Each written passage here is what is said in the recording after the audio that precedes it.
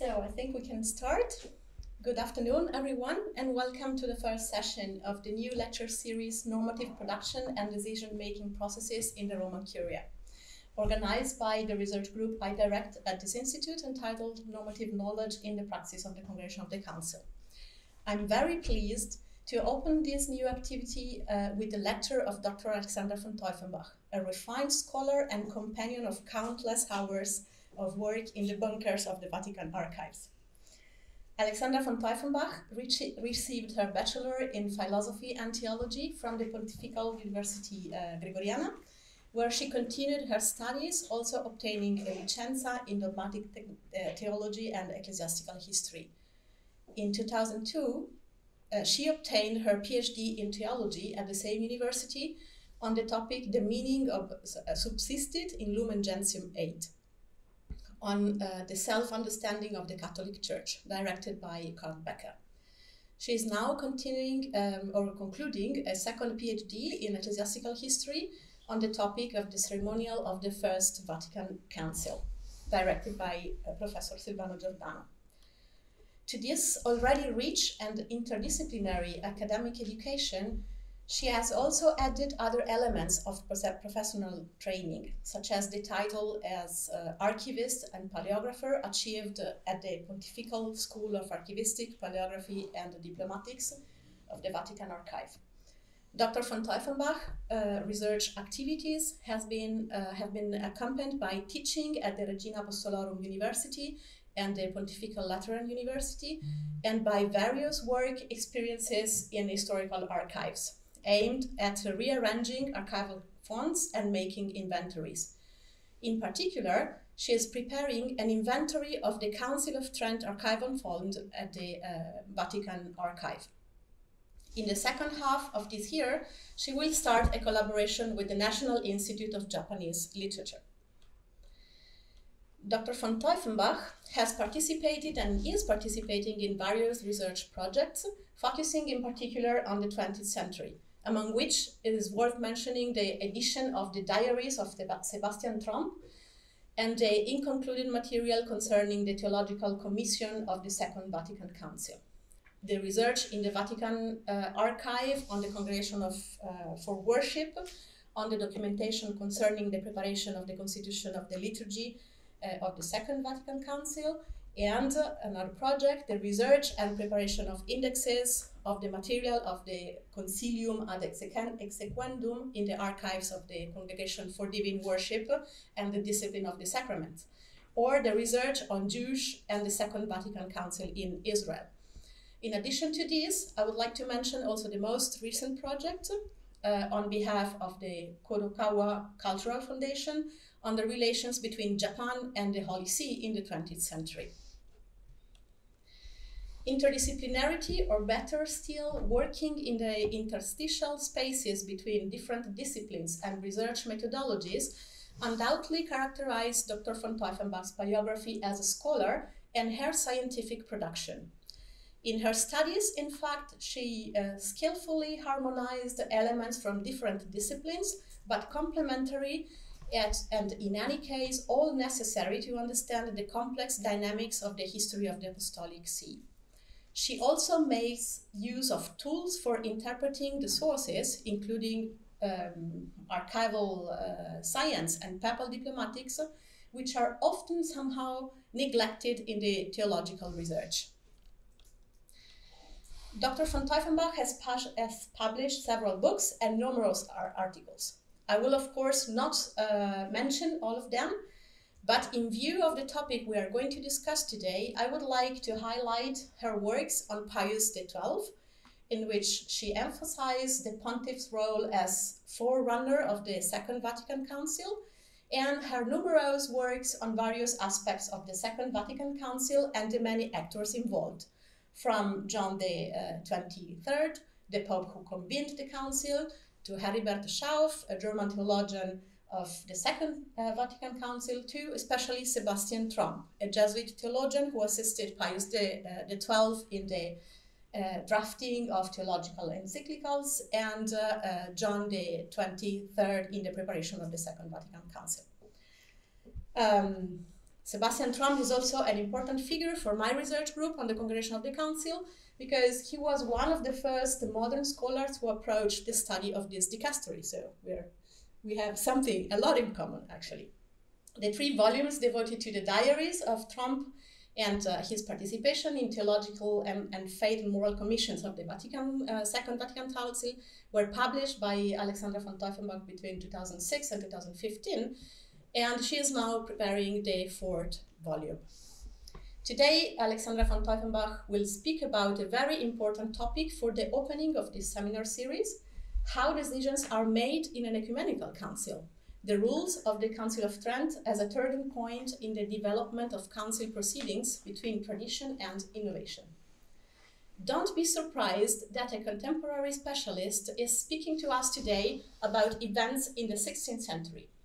To study and understand the decision-making processes practiced in the most recent ecumenical councils, Dr. von Teuffenbach had to turn back to the past, in particular to the Council of Trent, the longest-lasting ecumenical council in church history, but also to earlier councils.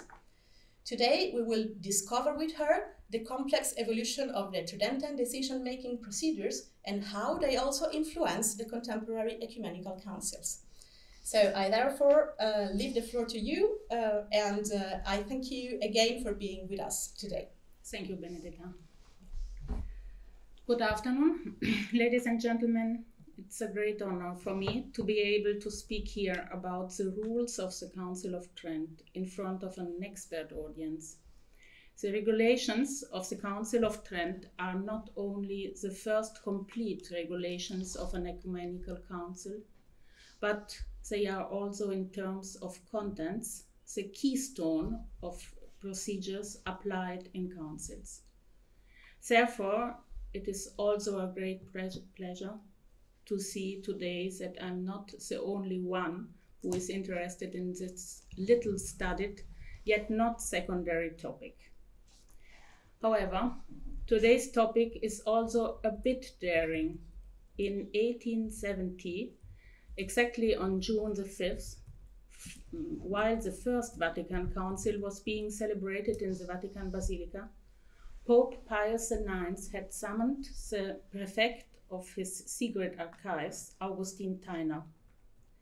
We do not know what they said to each other.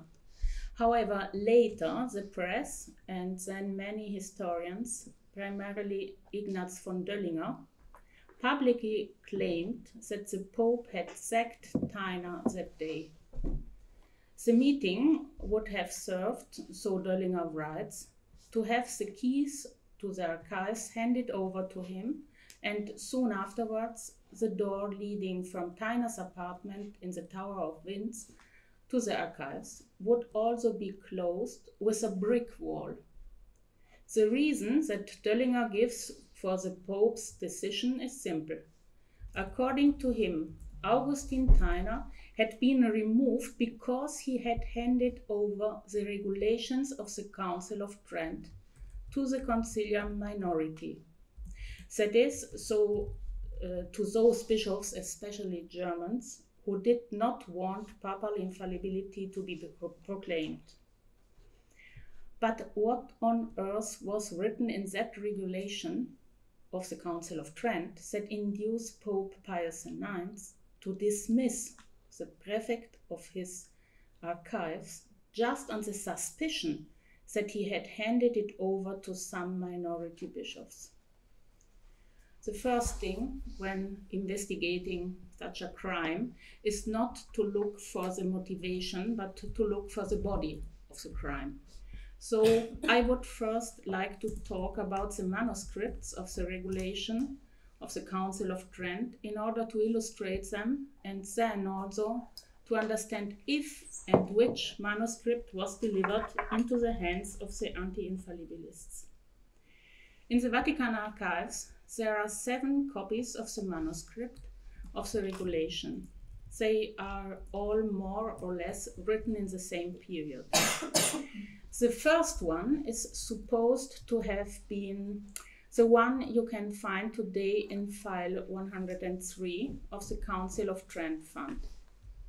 It was written immediately after the first session of the council, so probably in 1548. The rules of the Council of Trent, this I must tell you immediately, is not a group of rules prepared before the council, but a narrative of procedures composed after the council. So rather than a group of rules, is a procedural narrative. However, let us return to the year 1548.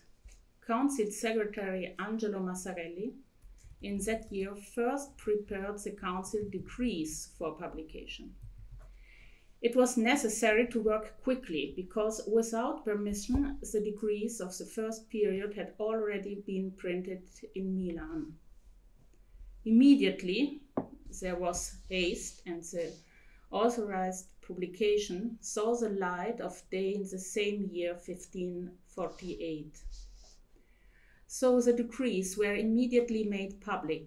Quite different was the story of the publication of the acts of the council, the minutes of the session, the opinions of the council fathers expressed in speeches and writings. These official minutes written by the secretary of the council are of fundamental importance to understand the course of the council, I mean its procedures. The cardinal legates, aware of gravity of the historical moment and therefore of the importance of this council documentation, had hired a secretary already months earlier, and this is the first time in the history of councils. But he never took up the post. It was only from April the 1st, 1546, that Angelo Massarelli, who was already in Trent as secretary to Cardinal Legate Cervini, who also took up the office of secretary to the council, and as Jedin writes, without ever receiving an official appointment. Massarelli and his collaborators immediately produced all the documents in more than one copy.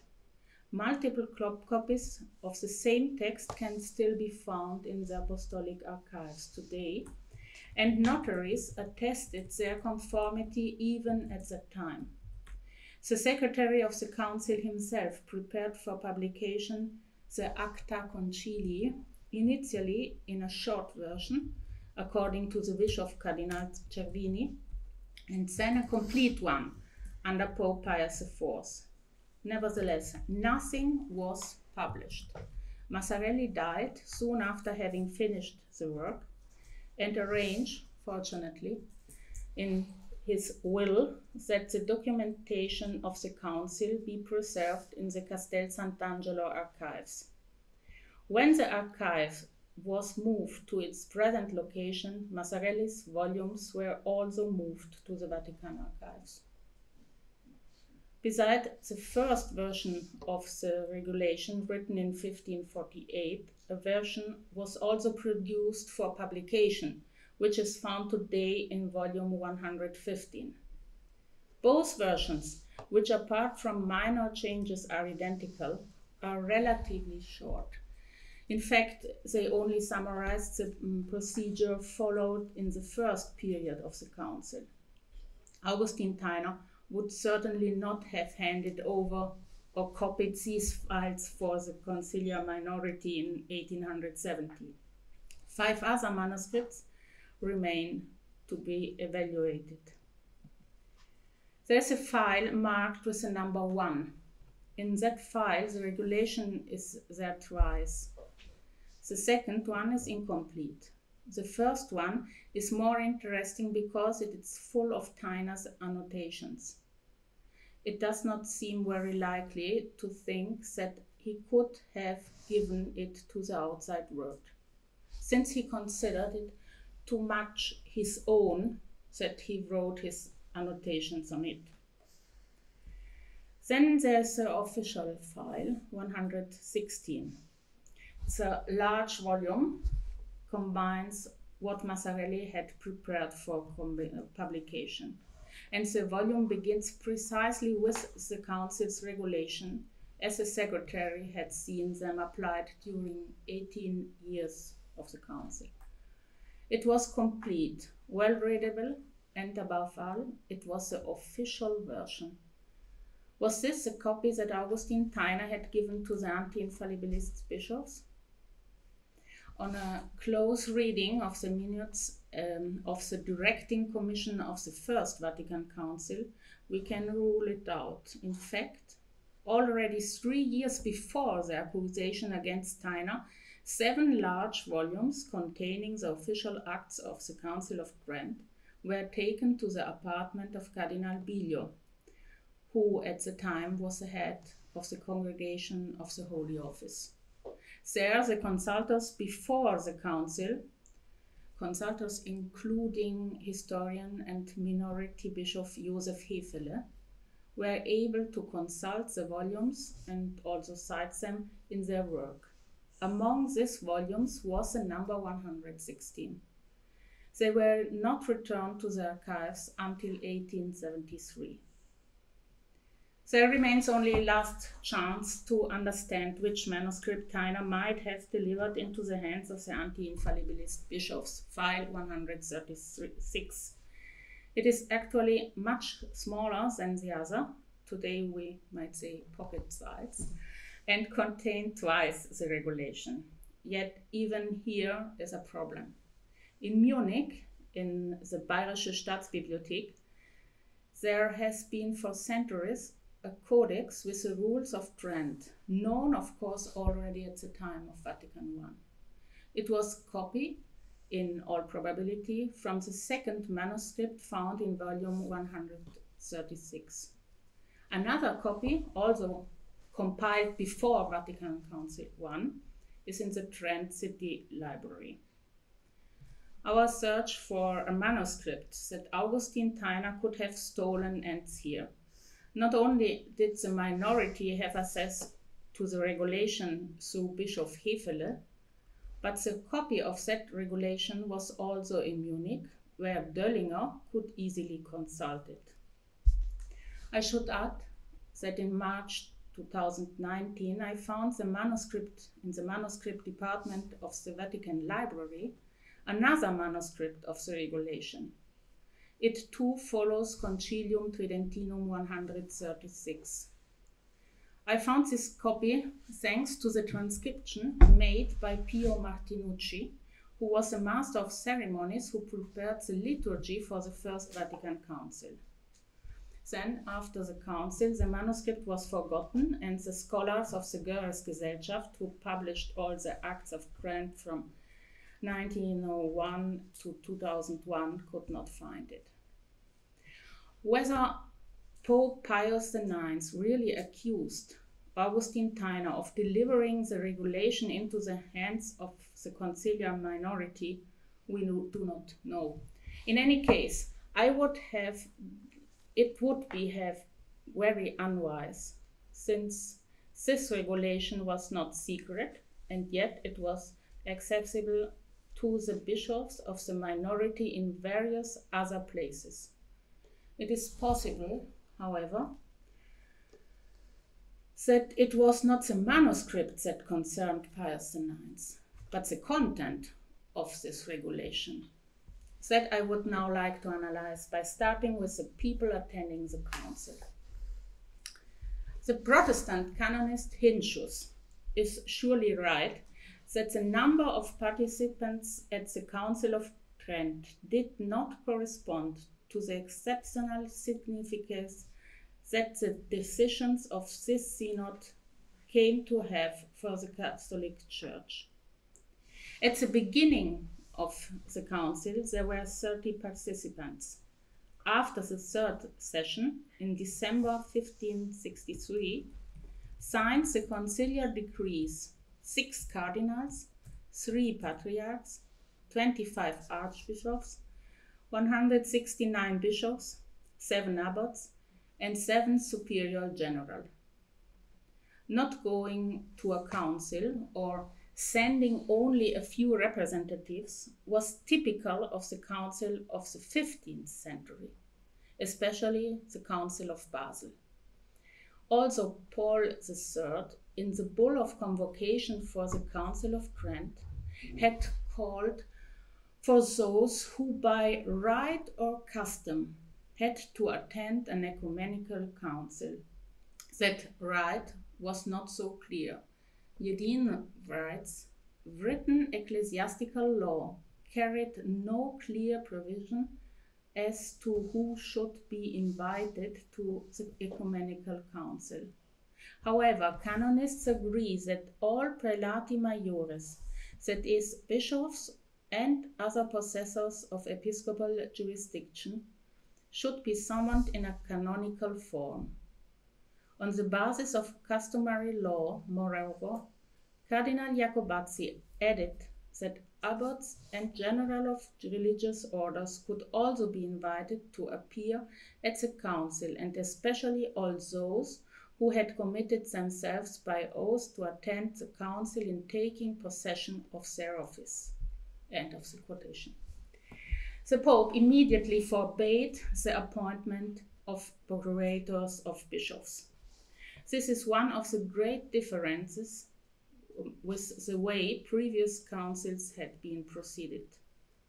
The reason for this prohibition is well explained by Jedin.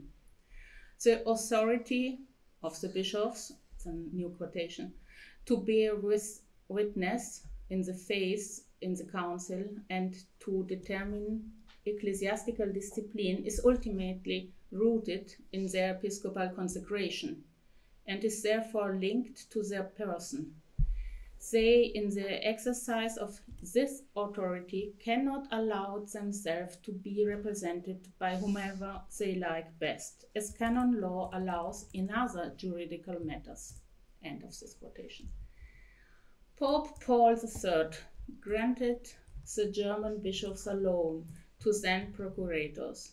Regarding the granting of deliberative vote, the text is unclear, but the decision of the legates was not to grant it. In the course of the council, more and more titular bishops arrived in Trent, often also as procurators of absent residential bishops.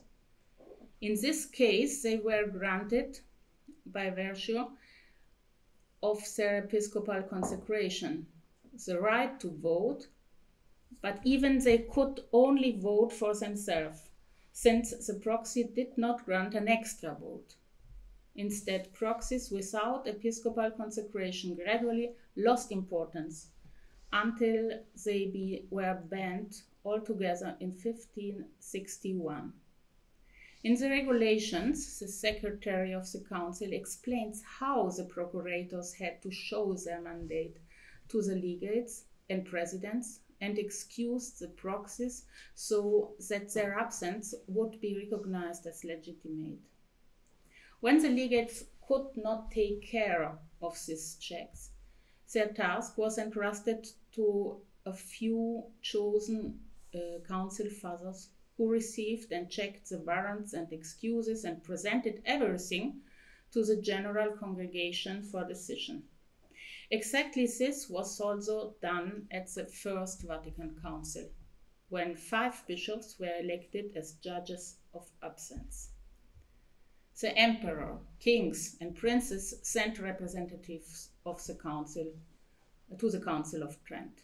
The situation for the representatives of the prince was, of course, quite different from that of the procurators of the council fathers. In fact, the representatives of the rulers were under no obligation to go to the council, much less to testify in that assembly their faith. Massarelli dwells much on them, but for reason of time, I will not deal with them. I have already mentioned several times the legates and presidents of the council. Ever since the first Ecumenical Council of Nicaea, the Pope, when he did not appear in person at a council, sent his own representatives in Trent. Paul III commissioned 3 cardinals on February 22, 1545, as his legates ad latere. And president of the council, also giving them the necessary delegation to dissolve or move as needed the assembly. As Massarelli illustrated right at the beginning of his account of the Tridentine regulations, there were 3 legates on the first phase of the council under Julius III. In the second phase, which took place in Bologna, there was instead 1 legate and 2 nuncios. All 3 of them were presidents of the council. Under Pius IV, so in the third phase, there were 7 legates and presidents. The image is from the third phase. In theory, the legates were always supposed to follow directives from Rome. Following Torquemada's theory, it was believed that the council without the pope or without the legates could have no jurisdiction. The link with Rome has to be close, since the council was one with the pope and the College of Cardinals. But the plan to demand everything from Rome proved impossible. A courier needed 3 or 4 days for the trip, so an answer could not be received from Rome before a week. The same today, the Italian post takes more time. In the leadership of the council, this manifested itself as too long a time and waiting for Rome's decision each time would have made the legates deprived of authority before the assembly. For example, in June 1546, there was a question about the procedure to be used for the discussion on justification. The idea of entrusting a deputation of council fathers with the discussion of the problem of justification and the preparation of the decrees was approved by only a dozen bishops. The majority of the bishops did not want to give up the congregation of theologians. The legates accepted the majority decision. At the same time, however, they maintained the direction of the work. In fact, it was the president who proposed to the theologians the 6 questions on which the discussion were to focus. Thus, they made use of their right of proposal. On the one hand, they pleased the assembly. On the other hand, they kept the direction in their hands. I want to recall that there were 5, not 6 as in Trent, questions that the moderators of the Second Vatican Council posed to the Council Fathers. 400 years after the Council of Trent, the Pope's legates, who now are called moderators, decided again to keep the direction of the work in their hands. And at the Second Vatican Council, there were strong protests. A second example of the work of legates at Trent. A month after the council opened, they discussed the way forward, so they considered whether to start with doctrine or church reform. During the discussion, the majority clearly leaned toward giving priority to the church reform. At the January 22 session, 2 of the legates expressed themselves in favor of giving precedence to doctrine.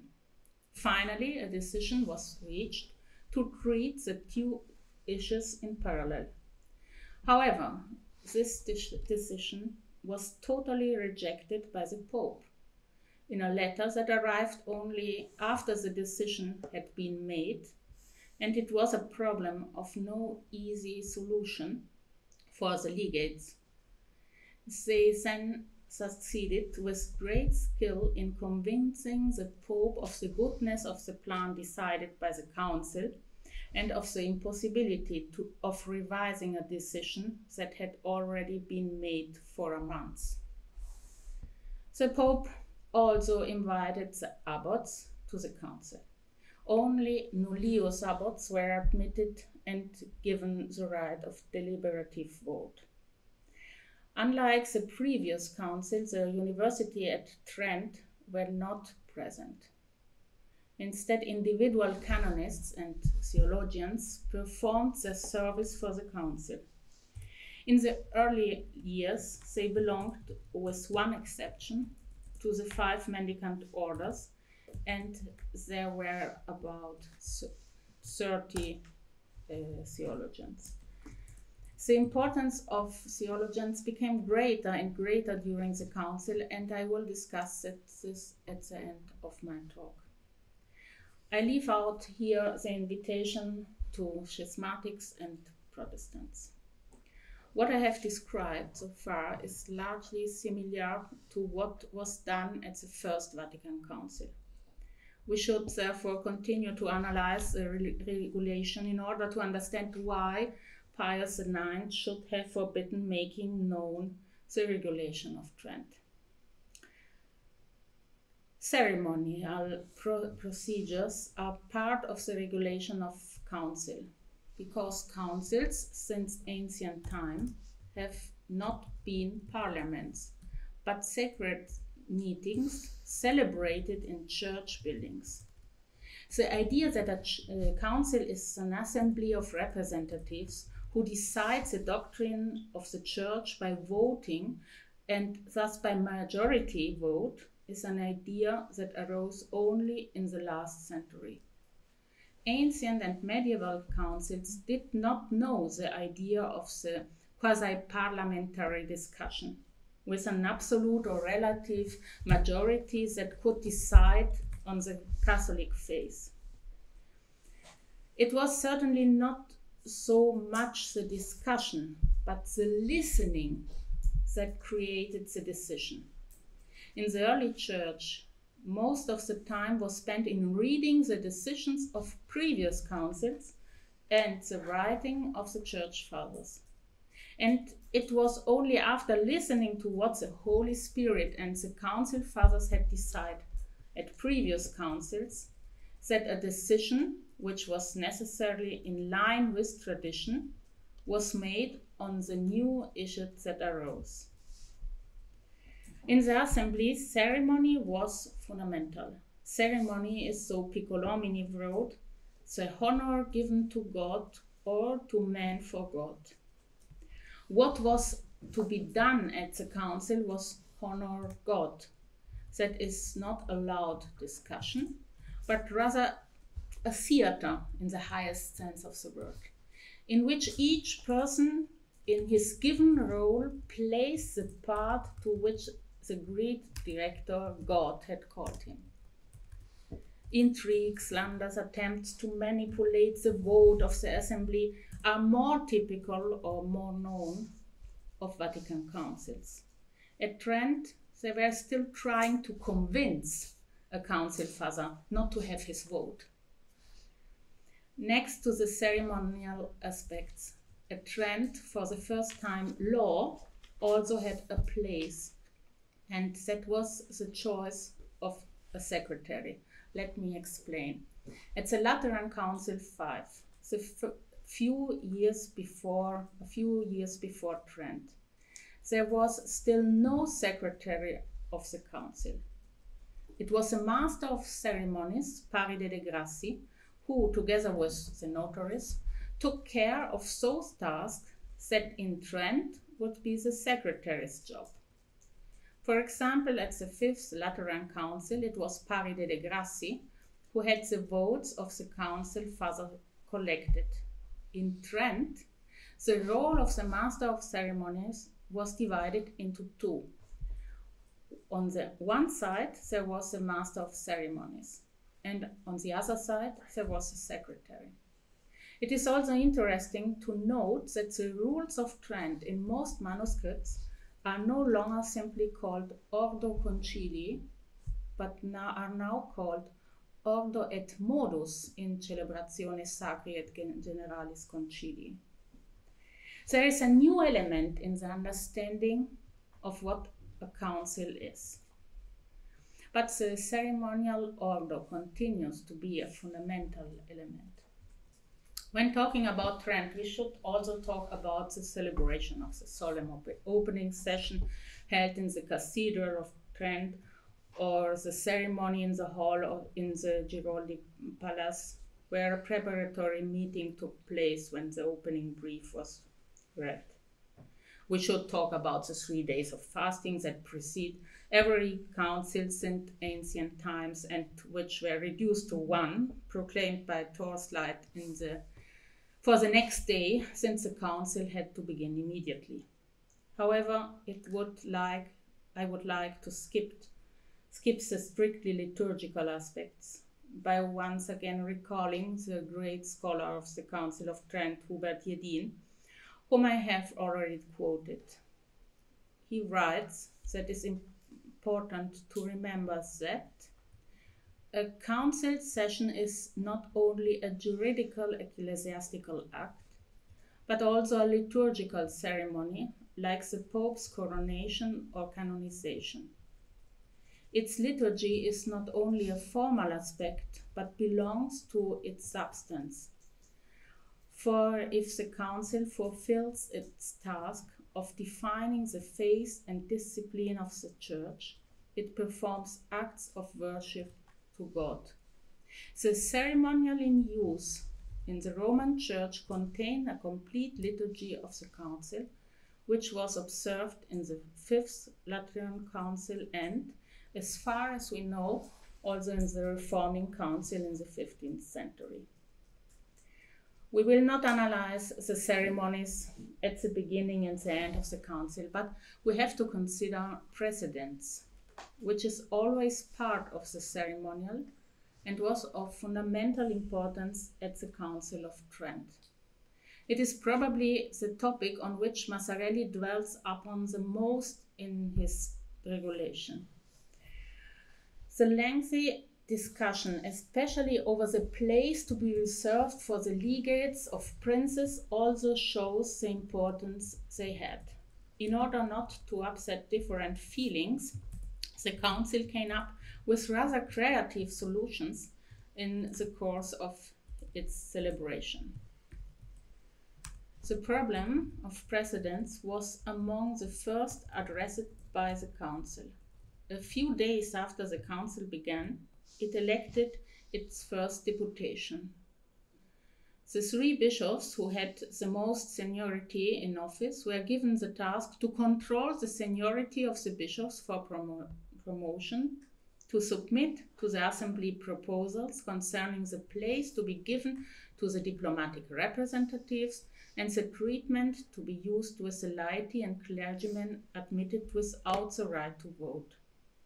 In the General Congregation of January 4th, 1546, the prelates occupied for the first time the seats assigned to them by the deputation. But problems concerning precedence remain until the 3rd and most frequently attended period.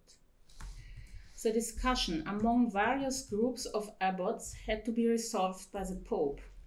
He decided that they should sit according to seniority. The problem was so keenly felt that there was a risk, otherwise Massarelli would not have included all this in his rules, that for one seat and the right to speak before the others, abbots representing their congregations would be replaced to send someone more senior. The only one who did not participate in this race for precedence was the Jesuit General Diego Lainez. The latter, in fact, said last of his own accord, so after the generals of mendicant orders, however, as the youngest religious order, where he should have said anyway. Massarelli described the seating arrangement at the council at 2 different times. The first time, he exposes how the seats were assigned in solemn sessions. In the image used to announce this conference, the seating arrangement can be clearly seen. The presidents, legates of the council sat in front of the altar facing the assembly. the other cardinals sat to the right on raised and special adorned seats, distinct from the others. Near these seats, but detached from them, sat the representative of Catholic King of Spain. You see it in the middle. Still on the right, above the presidents, sat the clerical representatives of the emperor, kings and princes. On the left facing, the president sat the other representatives of the emperors, kings and princes who were not clerics. In the middle of the hall, you can see the secretary of the council, Angelo Massarelli, at his table. And of course, you see also the assembly. After the cardinals sat the patriarchs, and following these there were the archbishops, bishops and abbots, following only the date of promotion. One can also see well the religious, because they sat in the top of the row. In the chapter of the rules devoted to the general congregation, Massarelli then repeats a second time, in this case inserting the names of each one, the order of sitting. He dwells a great deal on this aspect, thus highlighting once again the importance that was being given to this subject. I supposed Pius IX was certainly not concerned that this news might reach the conciliar minority during the Vatican Council. Moreover, the Master of Ceremonies of the First Vatican Council had studied the matter, and during the First Vatican Council there were few protests from Council Fathers about the position assigned. Another point, the ius proponendi.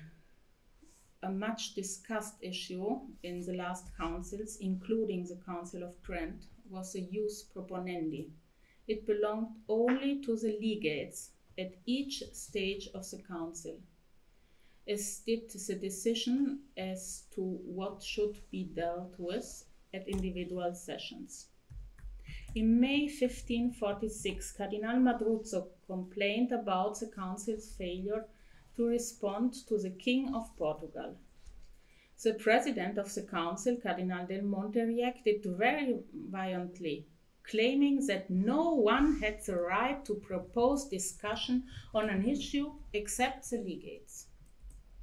At this point, the Spanish bishop asks a question that also interests us.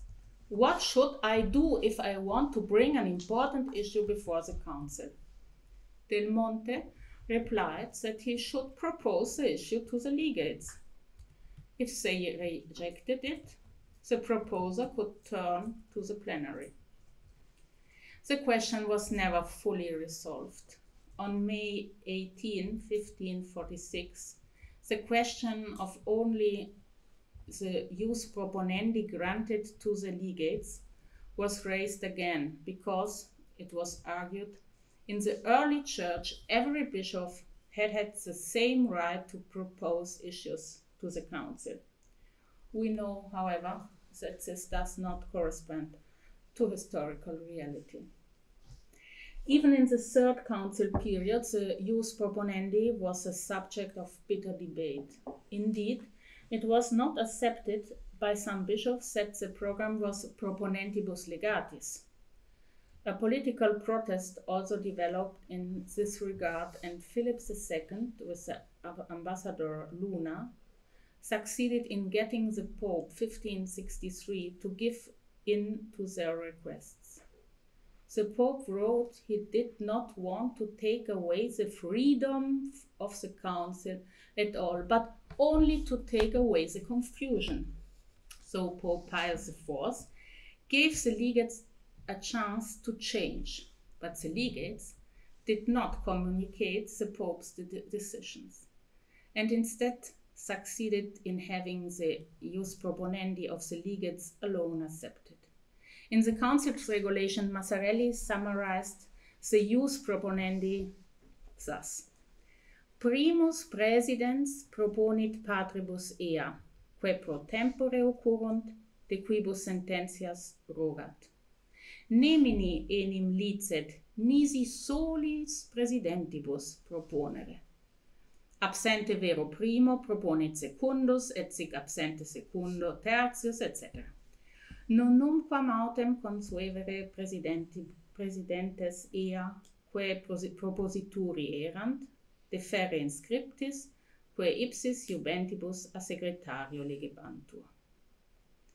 At the First Vatican Council, the problems are avoided by establishing from the beginning a commission that would decide on the proposals that came to the Council.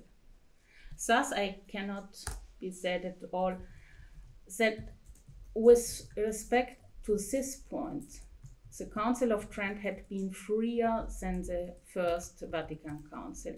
On the contrary.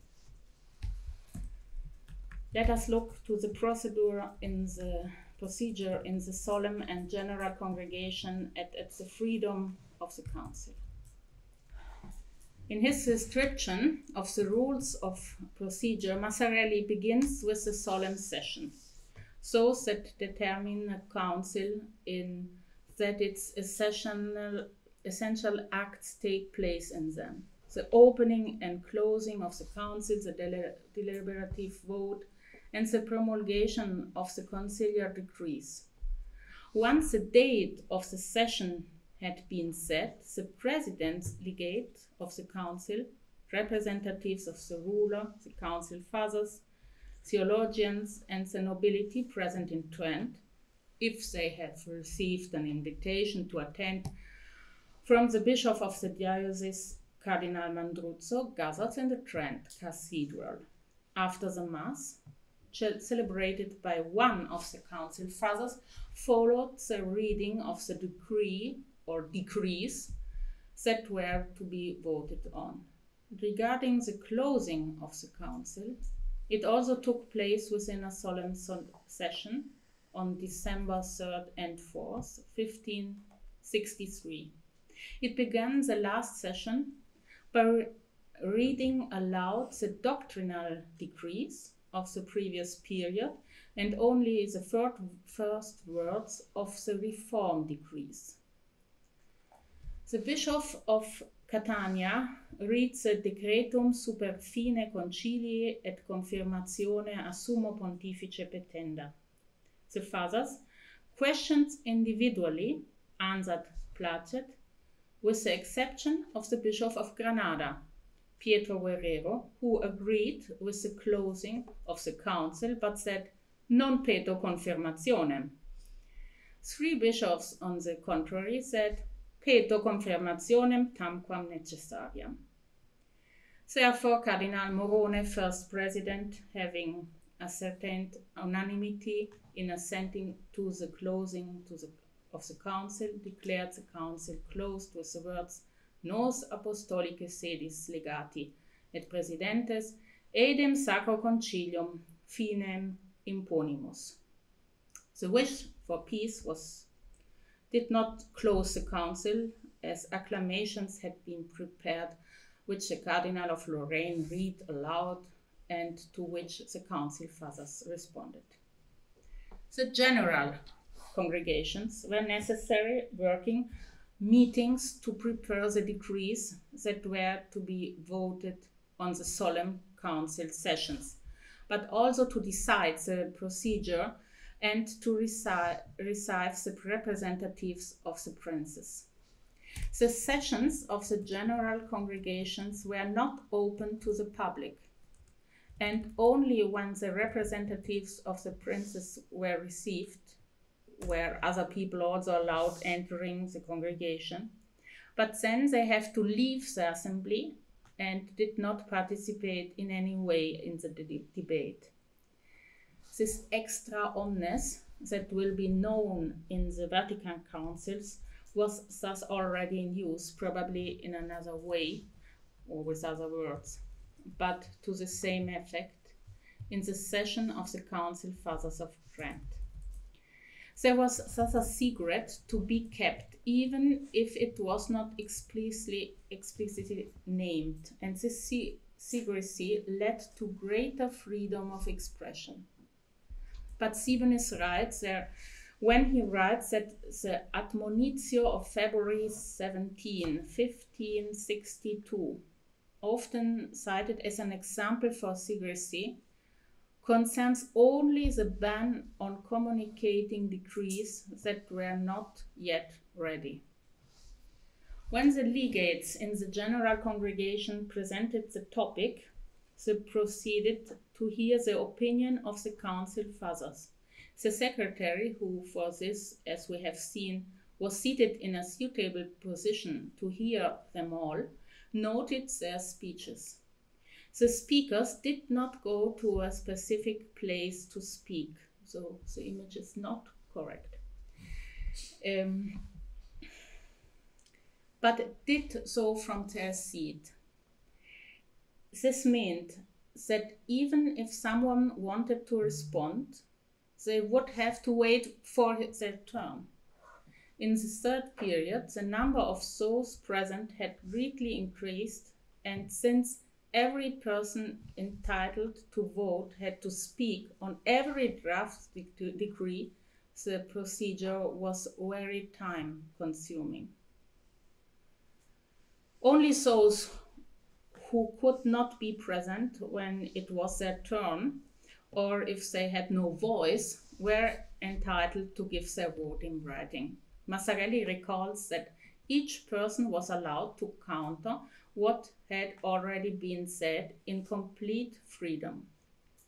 It happened, so Massarelli writes, that someone did not speak in a Catholic matter, and so several participants would get up shouting, "Haec non sunt dicenda, haec heresim sapiunt," or accusing the council father openly of heresy. The president of the council did not accept, so the secretary recalls, this behavior and criticized it so that the full freedom of expression of the fathers would remain clear.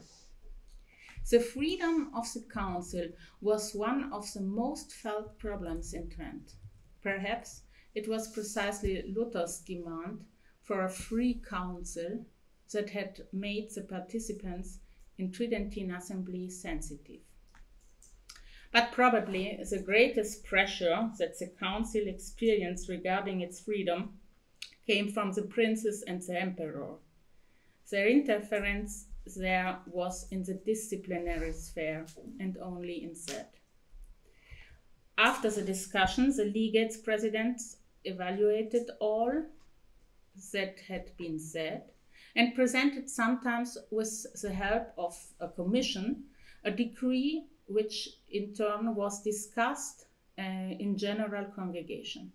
Suggestions would be noted down and then the decrees would be revised.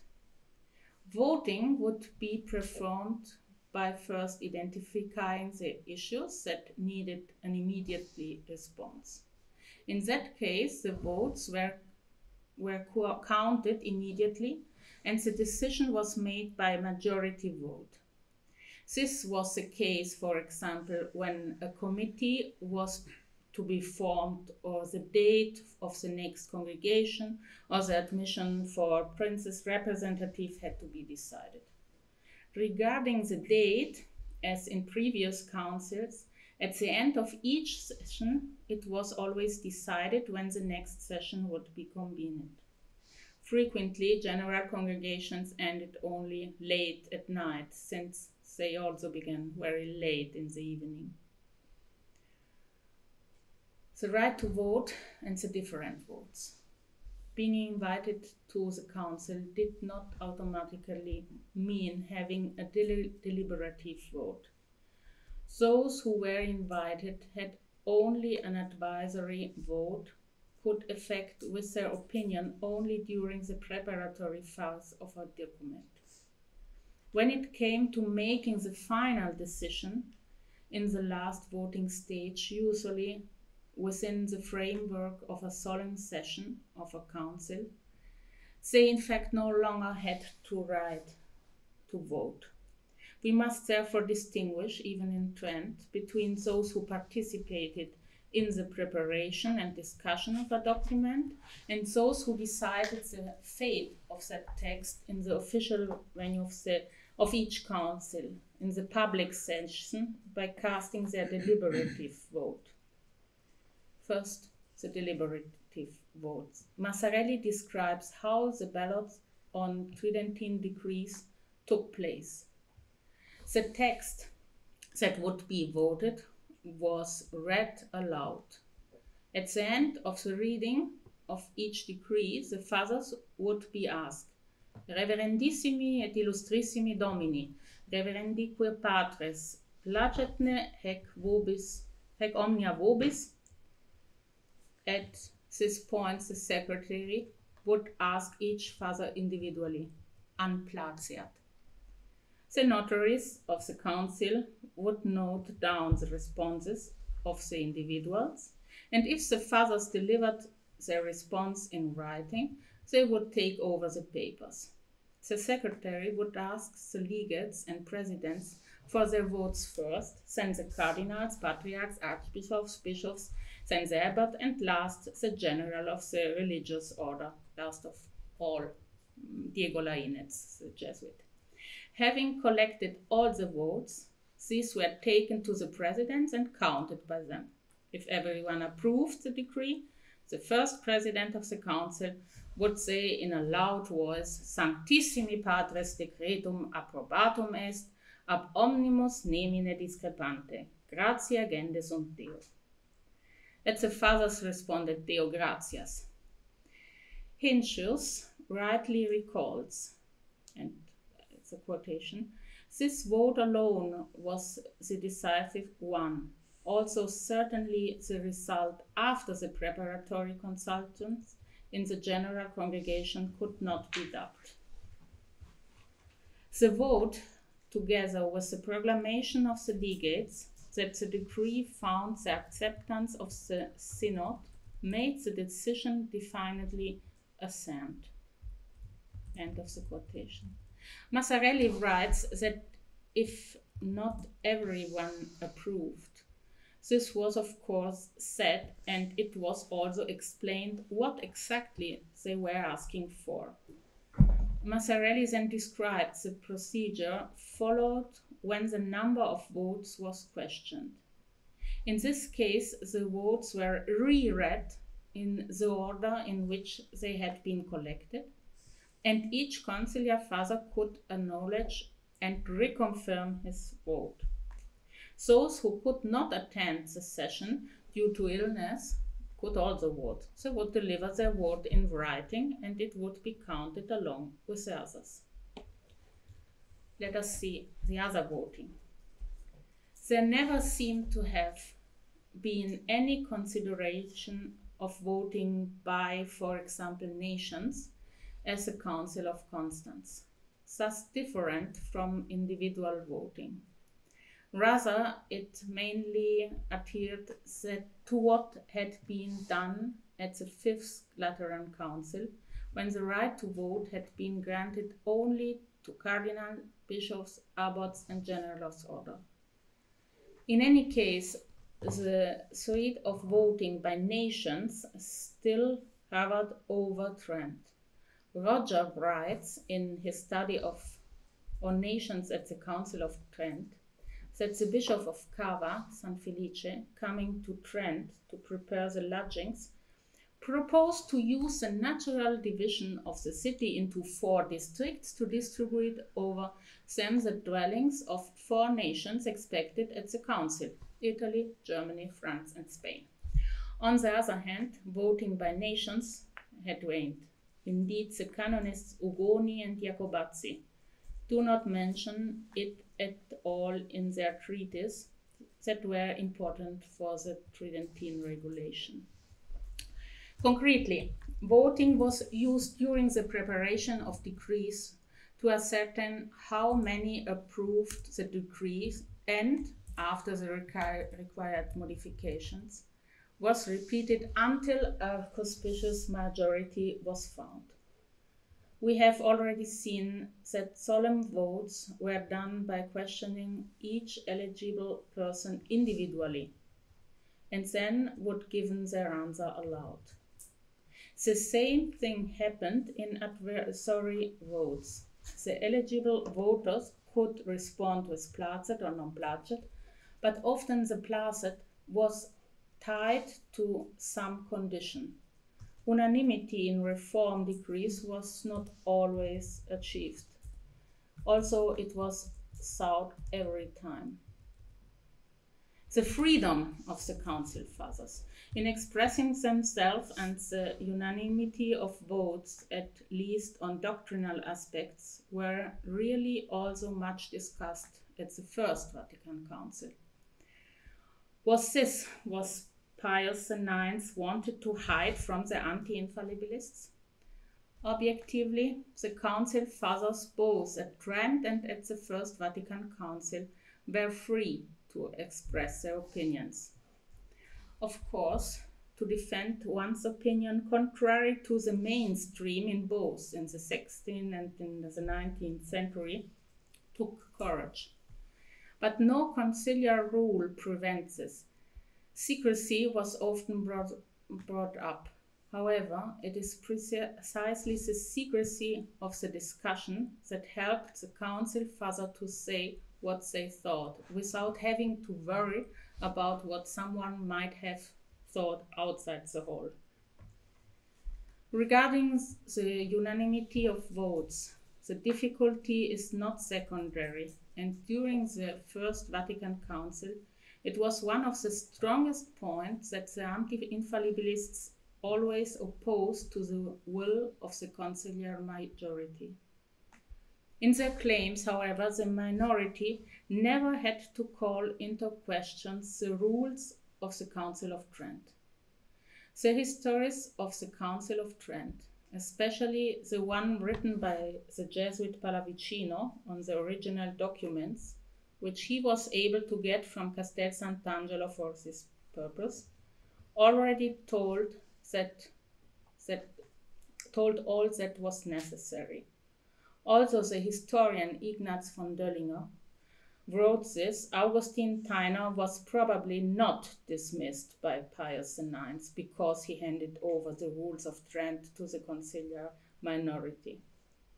Pius IX was already unhappy with his archivist, who apparently also had a drinking problem.